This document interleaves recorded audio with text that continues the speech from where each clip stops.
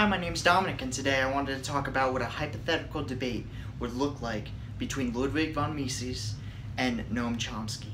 Now, Ludwig von Mises was an Austrian economist that lived during the early 20th century. That's when he was most influential.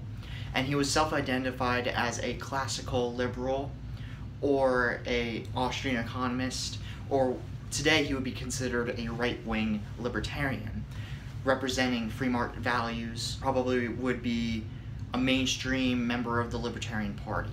Noam Chomsky is known as one of the most influential theorists within linguistics, after which he went on to advocate against things like the Vietnam War, became a huge critic of foreign policy, but in regard to his economic views, he's considered what's called a Libertarian Socialist or Anarcho-Syndicalist. Now, I found these two to be very influential upon me. I found both of their writings to be helpful, and I have found their intellect to be inspiring.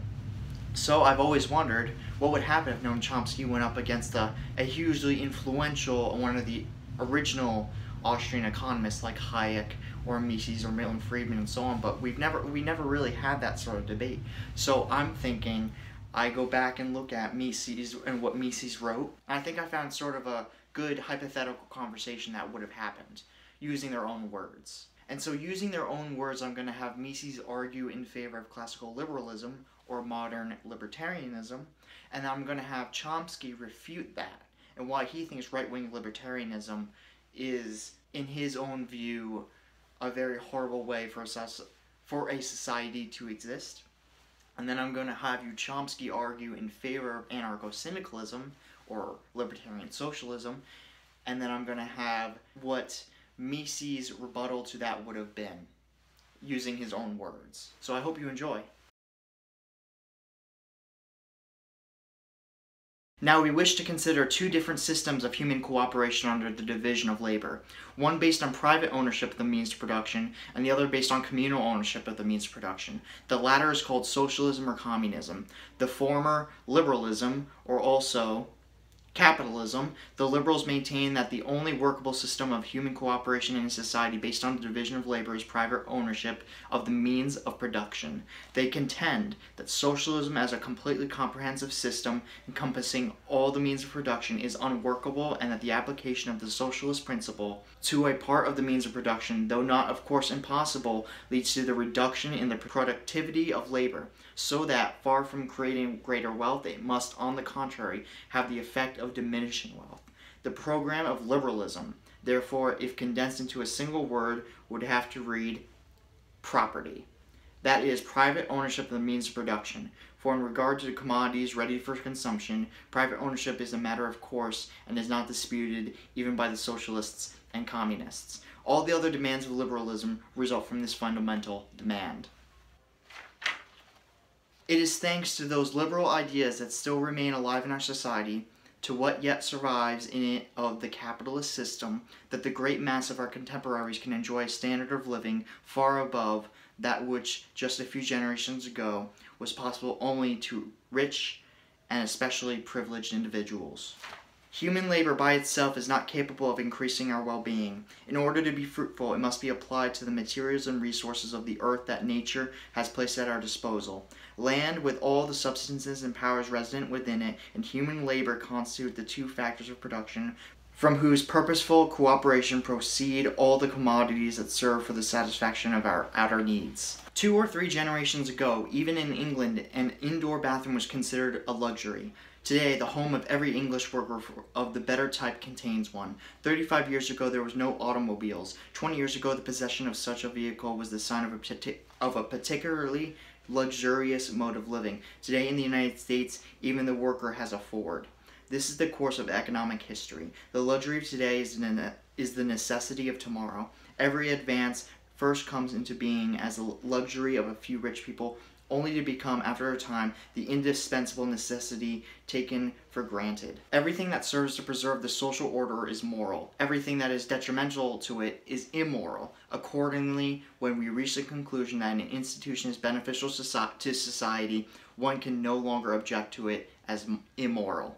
As the liberal sees it, the task of the state consists solely and exclusively in guaranteeing the protection of life, health, liberty, and private property against violent attacks. Everything that goes beyond that, this is an evil.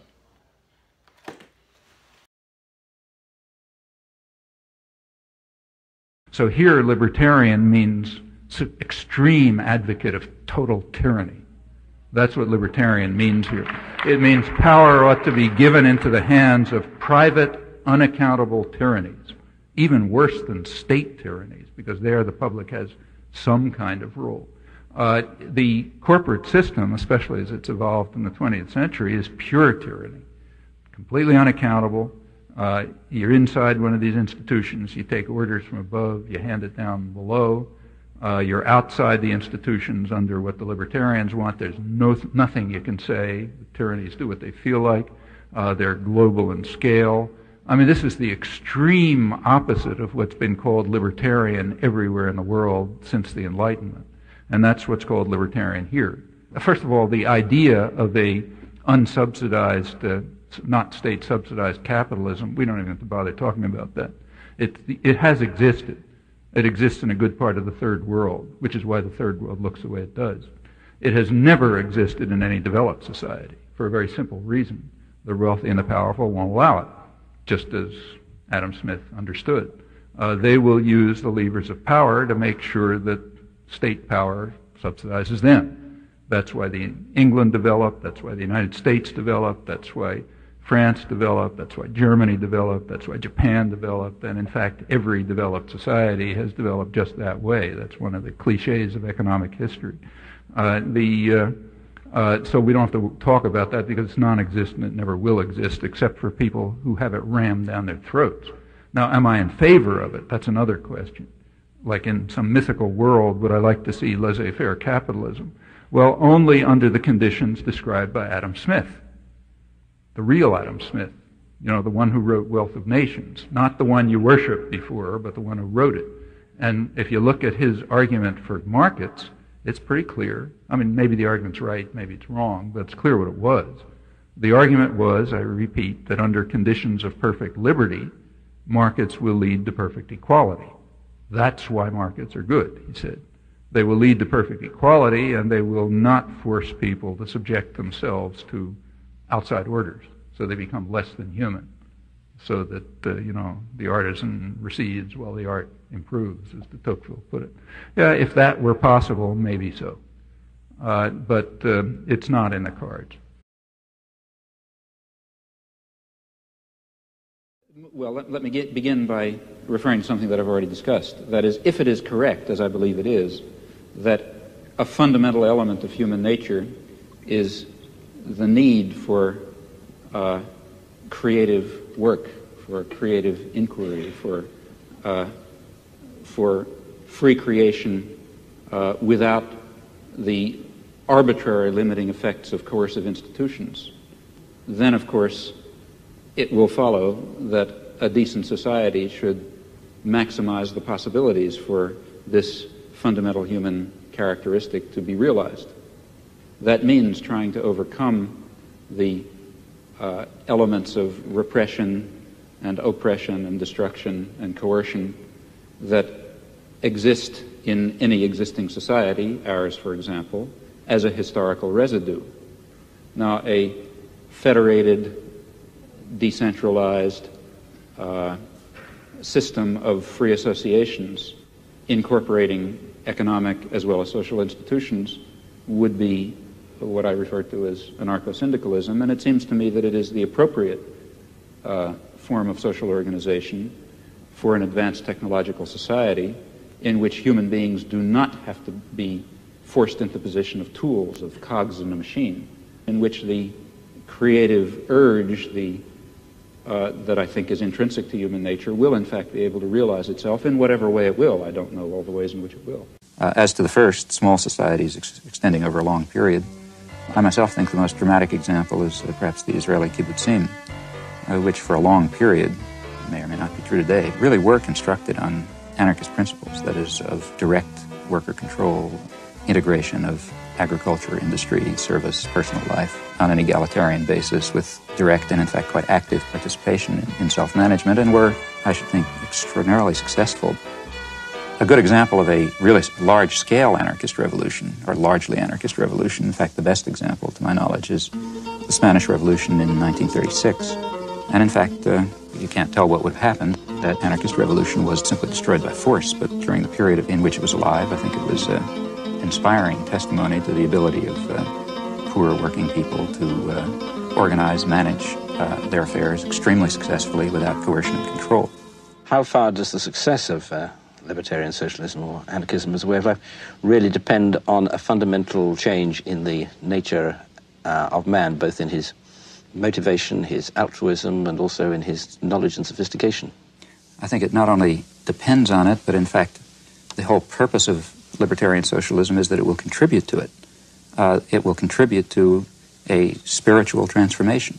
Precisely that kind of great transformation in the way humans conceive of themselves and their ability to act, to decide, to create, to produce, to inquire, precisely that spiritual transformation that social thinkers from the left Marxist tradition, from Luxemburg, say, on over through Anarcho-Syndicalists have always emphasized. So on the one hand, it requires that spiritual transformation. On the other hand, its purpose is to create institutions which will contribute to that transformation.